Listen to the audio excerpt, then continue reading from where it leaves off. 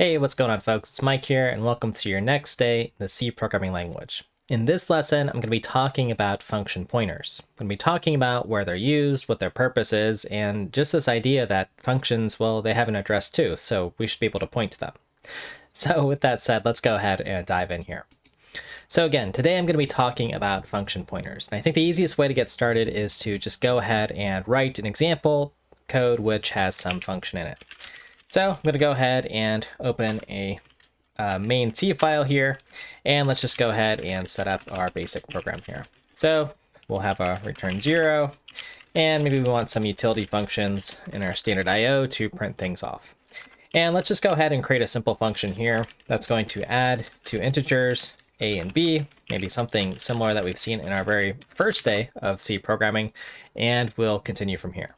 Now, what I'm going to do is go ahead and just compile this program here. So in a way, we're going to make sure that we haven't made any mistakes. So GCC, I like compiling with the debug symbols, -G, and then this main program, and I'll just output it as prog. So no problem so far. Now, what's kind of interesting here is if I go ahead and instead of just compile the program directly, I could output the assembly. So instead, I'll just do gcc-s and the main C program here. And that's going to create this file called main.s for us, which is the assembly form. So let's go ahead and take a little closer look at this, and maybe you'll understand the purpose here of why I'm doing this. Now, as I'm looking at the assembly, and you don't have to be an assembly programmer to look at this, notice that at line 5, I do see some sort of add function here. So the actual assembly code that gets generated from our C source files that are compiled actually end up getting translated to this assembly and then the associated machine instructions for our architecture. Now again, why do we care about this? Well, I'm just trying to show you the point that this add function must live somewhere. And if it must live somewhere, there must be storage for it, and that means add must have an address. So it's represented here as a label in assembly, but we can also just see the function name here. So allow me to perhaps close the assembly view and give you another view of add here. So let me go ahead and clear this terminal. And if you're following along on Linux, you can try running with this really cool tool called objdump, which is a way to display information from object files. So what's an object file? Well, prog, for instance, is an example of an object file, some sort of binary file that's executable. So what I'm going to do here is run objdump-t, which represents the symbol table, and then our prog as input here. And let me go ahead and just scroll through this a little bit, and let's see again if we can find anything interesting here. Now I might have to search for a little bit here, and in fact it'll be a little bit easier if I shrink the fonts down a little bit. And let's just go ahead and see if we see some symbol, which is what I'm printing out here, representing add. So I'll go ahead and just run this tool so things are aligned. And without changing anything, I can again see that this add symbol shows up. And you can actually see the addresses of where these things live or are represented. So again, that's the idea here of what's going on. Again, this function has to be stored somewhere. Now, if you don't care about doing this deep dive, let's just go ahead and do a little bit more of a pragmatic example here, where I just go ahead and printf the address of the add function here.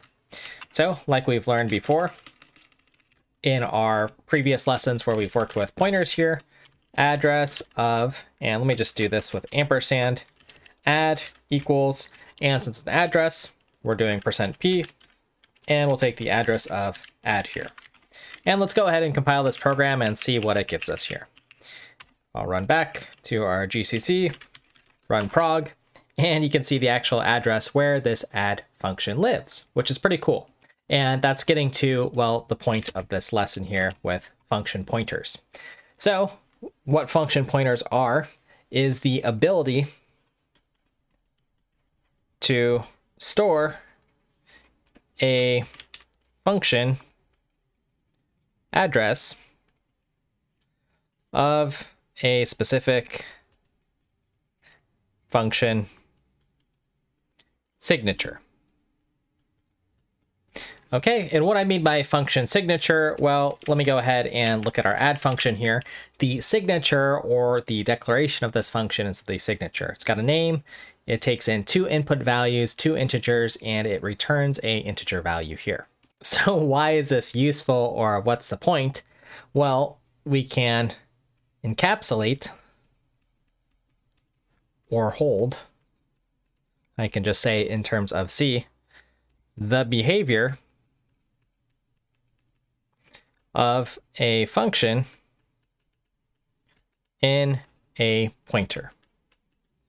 And this is a really powerful idea, especially if you're coming from a language and to the series, say if you've done some Java or C++ programming or Swift or Python, other languages where you have classes. In C, we don't have that, this ability to rather have within a user-defined type the ability to execute functions or sort of associate those functions, that is the actions, with the data. So instead, in C, we just have structs. So with that said, we can use function pointers to build an object-oriented style programming. But before we get to that, which we will later in this video, so hang along in the video if you'd like to see that, let's just go ahead and see how to use a function pointer.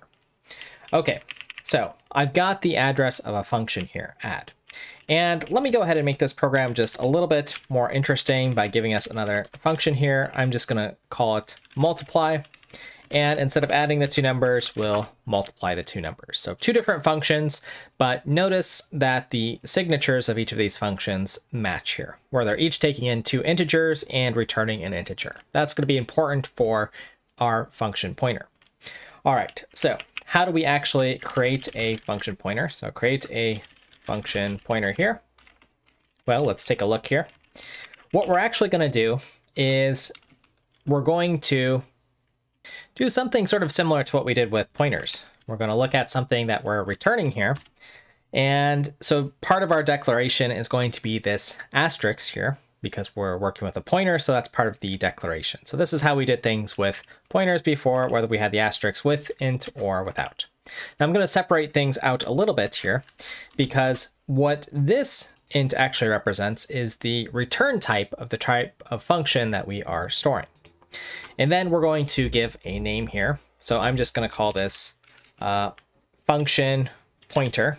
And sometimes you'll see this as pfn for pointer to a function in code here. So p function, but pfn is often the abbreviation, so I'm going to use that. And then the argument list here. So that's what we have here. So this is our function pointer. Now we have to point it to something, so perhaps the address of add, for instance. Okay, and then let's actually do something here. So I'm going to use printf, and let's add 2 numbers, 2 plus 7 equals the result of, well, which function are we going to call here? We could call add explicitly, or we can access the add function through our function pointer here. So I'm going to use pfn 2 and 7, and let's go ahead and see if this compiles and runs here. So it compiles, and if I run it, it indeed runs here. So let's just go ahead and take a moment to sort of stare at this for a moment. And we can see again that we're printing off the address of add here. And then the result of 2 plus 7 equals, and then here's our result. Well, we're calling our function pointer because our function pointer points to add here. Okay. Now this is a little bit interesting in what's going on here, because typically when we've wanted to return a value, we've maybe dereferenced or done these kind of things. So let's see if we can do that in C. We actually don't have to do that because we're not returning a pointer from this function, so there's nothing to dereference. So there's no need to put any asterisks or stars or anything like that. So those are the types of errors that you'll get. So again, just running this, you'll see 2 plus 7 equals 9 here. But again, how are we getting that? Well, we're pointing pfn to add here. And actually, depending on your compiler, you can usually just directly assign to add here without putting the address. Usually I'll put the address just to be explicit in my style here. Again, it'll do the same exact thing here. Okay, so now we want to see what the actual power of this is though, because, well, I've just put pfn here. Well, if I wanted, I could just change what I'm pointing to and instead point to multiply here. And I'll make this just a little bit bigger here so that you can see that we have our multiply function. And since it matches the signature of add here, our function pointer, pfn, can indeed point to this. All right, so let's go ahead and give this a try here. So I'll recompile, and oops, looks like I just misspelled it here, multiply, because these functions have to exist. And then I'll run it, and this time, well, 2 plus 7 does not equal 14. 2 times 7 equals 14. Okay, because we've changed our function here. So we've got to actually update our print statement here, and we can see our result. All right, so this is pretty neat here that we have these function pointers. And let me go ahead and just take us to the whiteboard here just to, again, show how we create them.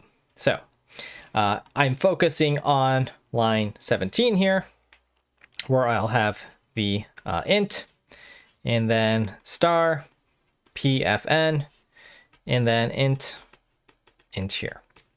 So just to show what's going on, this is the return type. This is our name. And we have the star here because, let me give myself a little bit more room here, because we are initializing a pointer. Okay, remember when we did int star or float star or whatever the data type is, we had the star there. Okay, and these are the arguments. And this whole thing in total makes what is the function signature, or the types of things that we can point to with pfn here. Okay, and again, we could give this another name, but we can just think of this as a pointer to a function here. Okay, so that's the idea and what is going on with function pointers. Now, if I'm going to have a bunch of different types that I want to point to, I'll need some different function pointers. Now, again, you might say, Mike, what is the point of this program? Why not just directly call add or multiply here? Why have a function point to something? Well, let's try to add in just a little bit more randomness into our program here. So what I'm going to do is add in the standard library and time here. And we're just going to generate a random number here. So let me generate my random number seed here with srand. And it's going to be null here. And let's go ahead and get rid of some of this here.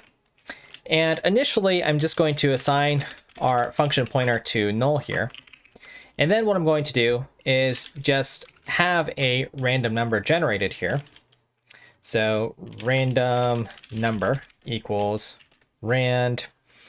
And let's mod it by 2. And I'll add 1 here, something like that here. And I'm just going to say if the random number equals 0, or rather, let's do if it equals 1. Otherwise, we'll do something else. So based off of what the random number is which function that I'm going to actually execute here. Okay, and maybe we should have a print off for each of these functions here, just so we can see what happens here. Okay, and let's go ahead and do maybe 2 plus 7 here, and then 2 times 7. And if that's the case, we've got to assign our function pointer to add here, or our function pointer to multiply, which I will spell correctly this time. Okay, so let's go ahead and compile this, and it works. And let me go ahead and shrink the screen just a little bit, again, so you can see the high-level code of what is going on here. So we have a function pointer, function pointer, generate a random number, and do something based off of the input. Okay, so let's go ahead and just run this a few times and see what happens. So if I run my program here, 2 plus 7 equals 9, that looks good. 2 times 7 equals 14. Okay, so based off of the two different executions of my program, based off of the random number, which we could think of as, say, input in this case, I'm getting different behavior in my program. And that's really a powerful idea and one of the motivations for how to use or why to use function pointers. This idea that I can change how my program's acting by just, well, reassigning the pointer during runtime when the program's actually running. And that's when I can decide, well, am I adding numbers or am I multiplying them? So you're often going to see these sort of function pointers in event-based programs, such as, hey, when I click a button, some event must happen. And that event that could happen could be specified in a configuration file that tells you to point to the add function, multiply, or whatever function in your actual application. So that is one of the uses of function pointers and what makes them particularly powerful. And while the syntax can be a little bit strange here, in general, it's not too bad if you, always you can look it up, which I often have to do. But you can just sort of work your way from the inside. Again, remembering that you're initializing a pointer, so that's why there's a star here. This is the name of your variable, and then you have arguments which follow after and the return type of the type of function that you're pointing to. So that sort of looks normal as far as the arguments and the actual return type here. All right, folks, I hope you enjoyed that lesson on function pointers. Again, if function pointers were something new for you, I hope this lesson provides a valuable insight. At the least, you now understand that functions have addresses because, well, they must be stored somewhere. And then you can understand how you can use function pointers to change the behavior of what a program is actually doing. I'm going to continue to show in perhaps a future lesson how to use function pointers to create a sort of object-oriented style programming.